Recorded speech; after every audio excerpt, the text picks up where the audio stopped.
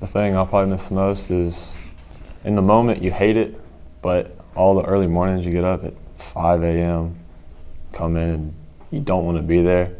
But like now that I'm not doing it anymore, it's just like you miss it. Like even though you hated it, you still just miss it. And even like they said, just all the guys around, you're gonna miss it.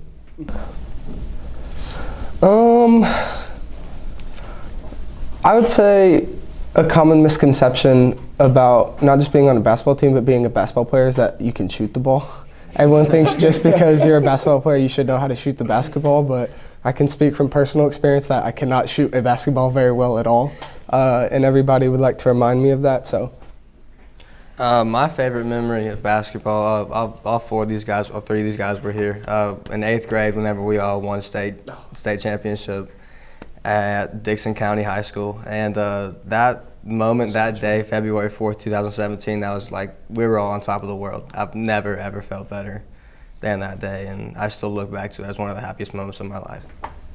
Yeah, I feel like we did lose a lot. We lost our coaches, like underclassmen. We grew so much this year, and like beginning of the season, we weren't like that good at all. Didn't know how to play together and all that. But like the end of the season, we were like just clicking, and we grew just like so much together. I would say probably practice, honestly. Like that's where we've gotten a lot better, and we show people. Well, people don't see us a lot, so like we're up in the morning and just grinding in the morning.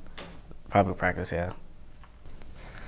I honestly wouldn't know. Probably either the Portland game or the last Green Hill game. I scored 26, and then I scored 23. I mean, that's just a big deal for me because that's the most points I've ever scored, and it was crazy. I didn't really think I did that.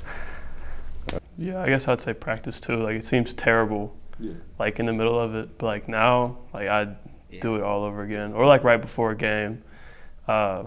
I'd mess around a little bit too much, but me and Matt had to bring some light into the room for the guys who took it real serious. So, I'd say Matt, because he always brings like a positive attitude, like Carson said earlier, and so it's just kind of like if you're in a bad mood or like you're not hitting shots that day, he's always like kind of cutting up during practice, which kind of lifts the mood a little bit.